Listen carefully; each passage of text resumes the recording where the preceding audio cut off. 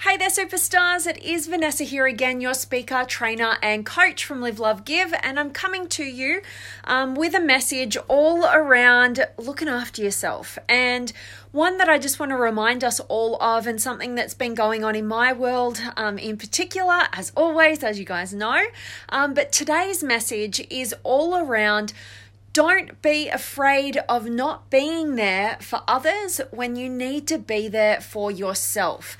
And a massive shout out to a lot of the women that I coach actually with this message. I know a lot of you men also struggle with this, but I've just heard too many stories of us actually sacrificing the time, energy, and effort that we need to direct towards our own success, our own growth, our own potential, when we're sacrificing it to be there for other people. And I want to talk into this whole thing because, and it's nothing new. We've all heard the concept of, make sure you put your oxygen mask on first, the airplane analogy, before you start helping anybody else. But at the end of the day, that's kind of the gist of what we're talking into. But I just want it to be a reminder, and sometimes we're kind of oblivious. If you're a bit like me in this way, which I'll explain. But we can be kind of a little bit oblivious to the fact of what we're actually doing and how we're actually sacrificing ourselves. And, if we are wired in a particular way, and I'm going to talk into my wiring, and let me know, shout me out, drop me a comment, let me know if this resonates with you or somebody that you know in your life. So you guys who've been following me for a long time now absolutely know my favorite framework for personal development and all things living your life and relationships and all that sort of stuff comes down to understanding your unique wiring, your brain wiring, looking at the neuroscience of your personality, and then using that to identify why you do what you do, understanding why you're different to the next person, why your needs are different to the next person, why your values, your potential, your gifts, and your strengths and weaknesses are different to the next person. And ultimately, when we use this framework and we have a way of understanding ourselves at such a profoundly deep and scientific level, at the end of the day, we can go about living our lives in the best way possible. And this is one of the biggest lessons that I've personally had to learn. And that is, knowing the difference between when I'm overvaluing and overgoing out of my way to actually support and help and be there for others in my life, when it's coming at the expense of actually what I need to do for myself. So a lot of us can get caught up in, seeing what other people's needs are, what emotional needs are being unmet, and going about the business of, trying to meet other people's needs and trying to be there for others. And then we get to a point of complete burnout because we forgot to actually check in with ourselves and look after ourselves. Now, this is not everybody. There's so many of us out there are actually wired to be more in attunement with what's going on for us internally before we're actually connected to the outside world. But I'm directly talking to those of you who are wired just like me. And the reason why I mentioned women in particular is because the cognitive function that I'm going to be talking more into in today's session or today's Facebook Live is actually a strength for 75% of women. Okay, so majority of women are using this cognitive function or mental process, and we've all got eight of them, right? There's 8 different cognitive functions that all of us human beings use, and one of them is one that 75% of the population of women are using as a strength, okay? So men do use this process as well, and there are an amount of men who use this process as a strength in their personality as well. Ultimately, the technical term for it is extroverted feeling. It's about being very much in attunement with the emotional experience of everybody around you. And what happens is, and the growth journey for the people using this cognitive function is to actually get to the point when you can identify and incorporate what your emotional experience and your emotional needs are in the serving of getting everybody's needs met, right? And so that's pretty much part of what I wanted to talk about, because just recently I have had a lot going on in my life. Like, I think we're always in a transition of some sort. There's always something we're trying to break through and accomplish. But there's been, some pretty major decisions that I've had to make in my life recently, which have been putting my, my direction, my purpose, over and above everything else in my life, including my relationships. And not because I value that more than the people that I love in my life, but purely because it's a muscle that I must build in order to be my best self, so that I can bring my best self to relationships. And the people in my life who are really, really close to me absolutely know that I'm in a stage in my life where my mission and everything that I'm trying to create and serve and create meaning in my life is going to actually come before those connections for a period of time until I've built the muscle, right? Built the muscle to incorporate my own needs into the mix of meeting everybody else's. And just recently, a couple of days ago, somebody close to me had an emotional experience which was very much connected to me, right? And when we're in it, it becomes even more, we're more triggered by it, right? When it's personal towards us. And I have found myself saying to this friend, I'm really sorry, but I actually can't take on board your emotional experience right now. And it was so out of the ordinary for me. I mean, the work that I do and the person that I am, I'm always, if somebody's got a need, like, I'm there, I'm ready to come and support and encourage and all that sort of stuff. But I've actually had to take this new leap in my own personal growth, which is to say no, to say, you know what? You're an adult, and yes, I love you, I care for you, I want to be there for you, but right now, I'm not at a capacity to take on board your emotional experience. And it's challenging, right? Particularly if you've built your life and a lot of your self-worth and feeling good about yourself because you're there for the people in your life all the time. It's really challenging to say, you know what? I'm sorry, no, I can't. I have to work my own stuff out, and I trust and believe in you to be able to do your own work as well, and not be reliant on me when I'm running on empty in terms of the emotions that I can take on from you. And it's been a really interesting journey. It's been a very, very new journey, but I'm telling you now, it has been super empowering. Now, I got a lot of muscles to build in this realm, and I know most of us women and men, don't want to discount that, but like most of us who use this particular process, this particular cognitive function, which is a decision-making function, which is all about what is the best decision to make that's going to have the best emotional impact on the people around me, including myself.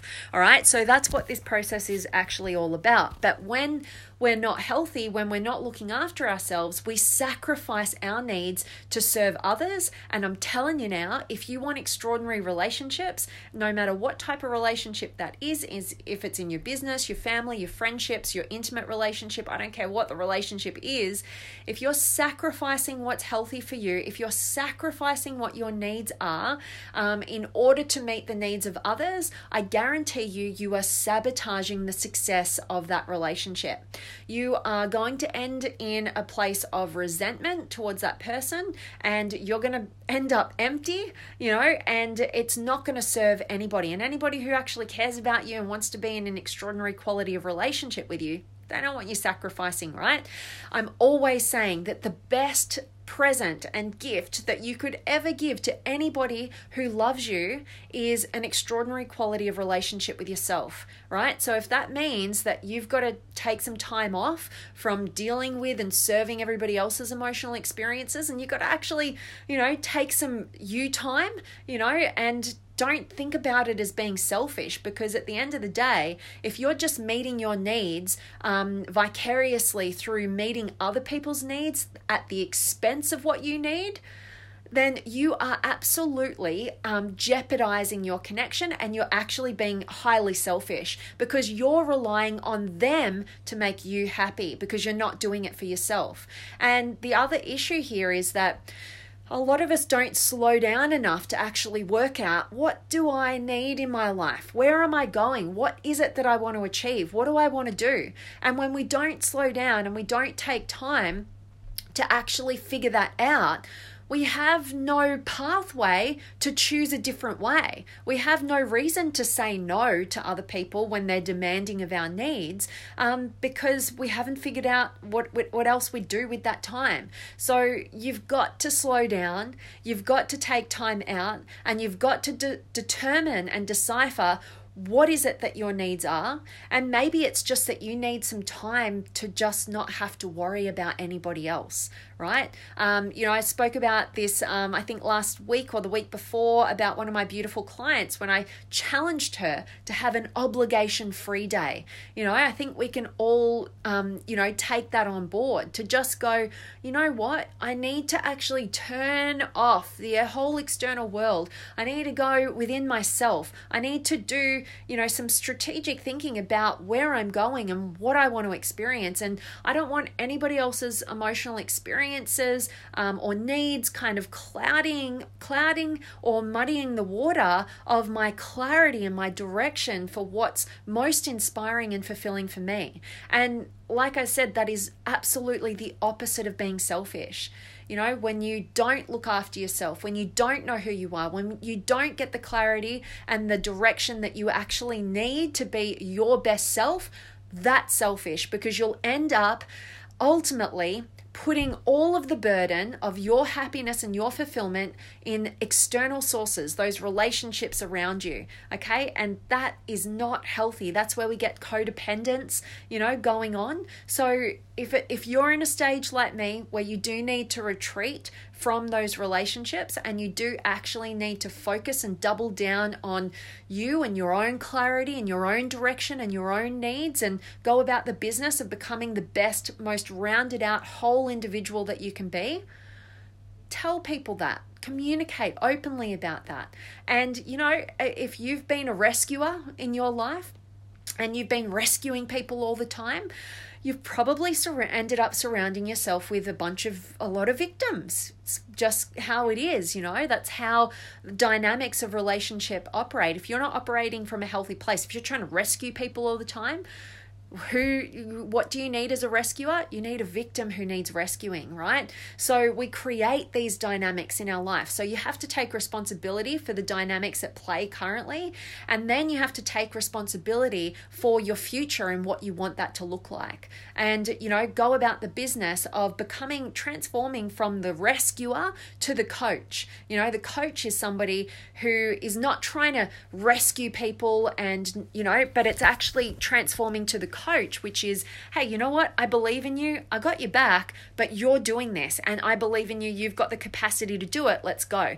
And then you're actually helping and supporting those people around you. You're actually allowing that victim to transform into the creator of their own life, rather than you just doing all the work for them as well. So there's so much at play here, but ultimately, it comes down to the fact that you just should not ever be afraid of not being there for others when you really need to be there for yourself. And then when you've been there for yourself and you've gotten yourself to a healthy position, that's the time when you can go, you know what, my cup's overflowing. I'm here to support you. I'm here to be there for you. And now I can do that from an empowered place where I'm not trying to get anything from you. I'm not trying to get recognition or validation for being this amazing person who's always there for you and has your back and saves you or whatever. I'm actually here because I want to be here here. I've got the capacity to be here, and I want to, create an extraordinary quality of relationship with you.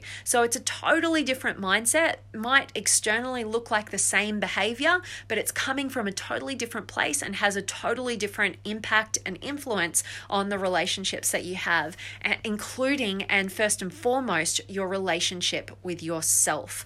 Okay, and if you struggle with this, you want to ask yourself why. How much of your self-worth is tied up in your ability to just be saving and rescuing others? That's not healthy. There's a difference between being a great person and being there for the people that you love and care about, and doing those things to be there, but expecting them to make you happy in return, and not feeling good enough if you're not saving somebody, and you're doing so at the expense of what you actually need, right? Don't distract yourself with other people's problems. Get about the business of facing your own, taking time out to focus on you, and don't get caught up in the trap of fearing not being there for others when you know that you need to be there for yourself. All right. Been on a bit of a rant again, but hope that this message has definitely served you. So let me know in the comments, drop me a comment, say hi.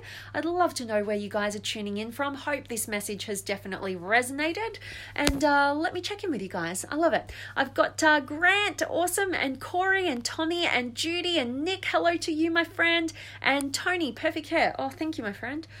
Just going out to the gym, chucked it up. So thank you, appreciate it. And Jared's here as well, and Alex and Savula, much love to you, Jared. Great to see you back again. And Adrian's back, I love it. And Renee's here, and Carl and Ali. Thanks, dear teacher. Your speech is very useful. I'm so grateful to hear that, my friend, and grateful to have you back. So good. And Anne-Marie is here as well, and Sava and Daryl and Imran. Thank you very much for the info. You are so welcome, my friend. I'm really grateful to have you back as well. Grateful that you guys are getting value in these messages. I love it when I get to see you guys over and over and over again. So great feedback for me. Thank you. And Ning's here. Hello to you, my friend. And Adrian, you are not required to set yourself on fire and burn out to keep other people warm. Adrian, you are just like the master of quotes. That's 3 in a row now. You are just acing this. I love it. And thank you for sharing, Vanessa. You are so welcome, Adrian. I so appreciate you joining and sharing your words of wisdom. So well put. You are not required to set yourself on fire and burn out to keep other people warm. Oh my gosh, I love that. Drop the mic as usual. So guys, that really is my message for you. Thank you so much for joining me live. If you have found this message of value, please do share it. And as always, I'm sending you guys all of my love, light, blessings, gratitude, energy, enthusiasm, everything extraordinary coming to you to wherever you are in the world today. I really do hope that it's beautiful, amazing, and extraordinary, that you're doing something super empowering, and that today's message has definitely served you. Bit of a late one in my books. I just had to try and find where I've got some light because it's pitch black where I am. But I hope this message has definitely resonated, definitely added some value to you, and I thank you again for joining me live. Always appreciate getting to connect with you guys, and I'm signing off. I'm sending you guys all of my love, and I cannot wait to see you tomorrow.